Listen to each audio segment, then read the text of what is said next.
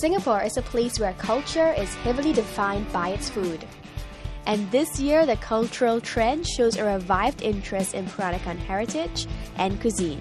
Traditional chefs Baba Jolly and Madam So, both in their 80s, show us why home-cooked Peranakan food defines a great life at the Singapore Food Festival Culinary Workshop, where they shared their secret recipes. That is what I'm going to share my secret to you.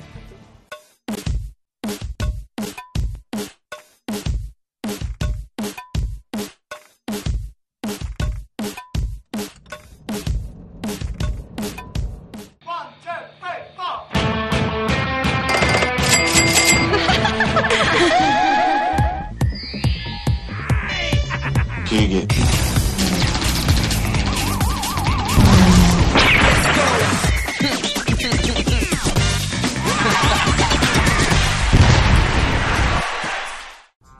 Life has always revolved around good home-cooked food for Baba Jolly.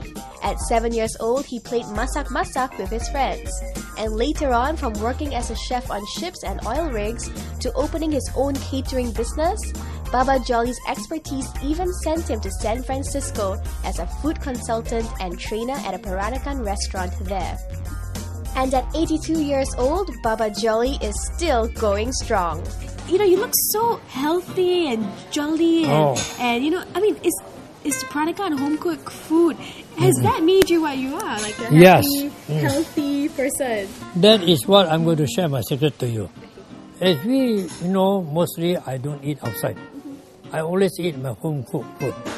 And I know that my father also stays the age up to 80 plus. My mother also 80 plus. So I also share with, the genes with my father. And I know that by eating this Peranakan food, we stay ourselves healthy. You see, we enjoy your food, then rather eat outside. So this is a thing which I want to share everybody, that you eat a spicy food, that like garden girl, turmeric, they have a good in your health. Baba Jolly, can you tell us what is Peranakan cuisine? Is it Malay food with a twist of Chinese or Chinese food with a twist of Malay? Oh, yes, I understand what you mean. You mean that the Peranakan cuisine, whether Chinese or not, I tell you how we become Peranakan cuisine. Actually, the Peranakan cuisine, we are a mixture of Eurasian, Malay, Chinese, Thai, everything.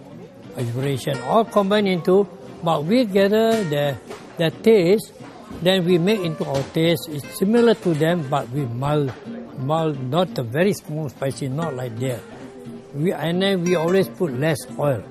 That's the thing which and once you can know the difference between the Peranakan and the Malay or the Indonesian, you can see that our thing is very light and non-island.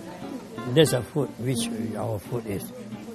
In the cooking demo, you actually showed us a lot of tips on how to prepare the food in a very old, traditional way. Yes, right. Do you think that a lot of the modern cooking has kind of spoiled the taste of food? Do you think that the best food was always the traditional, old way of making it? What I believe, myself, as I come to the age of 82, I still do the traditional way. I don't do the method. No. That is what people like. People are looking for the old traditional. When they eat, they feel that they have the memories about their early days. So that is why I'm joined the food festival to show that the real true Peranakan heritage. So this is what you can get from me. I am not the third generation where they cut this and cut this, and you don't get. So that is why we in our Concord restaurant, we do the original taste. Everybody go there. And I get a lot of compliments from them. They say this is the only restaurant which gives the heritage of the Peranakan. 2009 seems to be like the year of revival of Nyonya culture and Peranakan cuisine. With like the series like Little Nyonya and the Peranakan Heritage Museum, and now the spotlight on Peranakan cuisine in the Singapore Food Festival.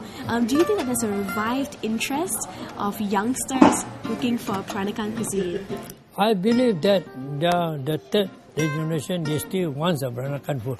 For instance, my granddaughter, she's Peranakan. She just joined me on the class yesterday in the food festival, and she showed her interest.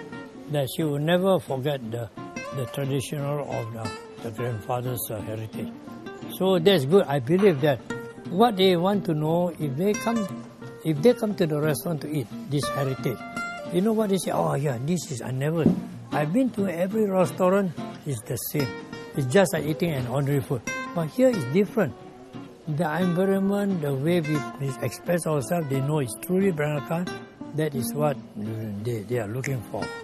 So now I believe that this is the year where they promote the Peranakan culture, and we can prove them that the Peranakan heritage still stays. It's here to stay. Up next, Baba Jolly reveals what is the most romantic Peranakan dish and tells us why cooking for his wife of 60 years is just so fulfilling.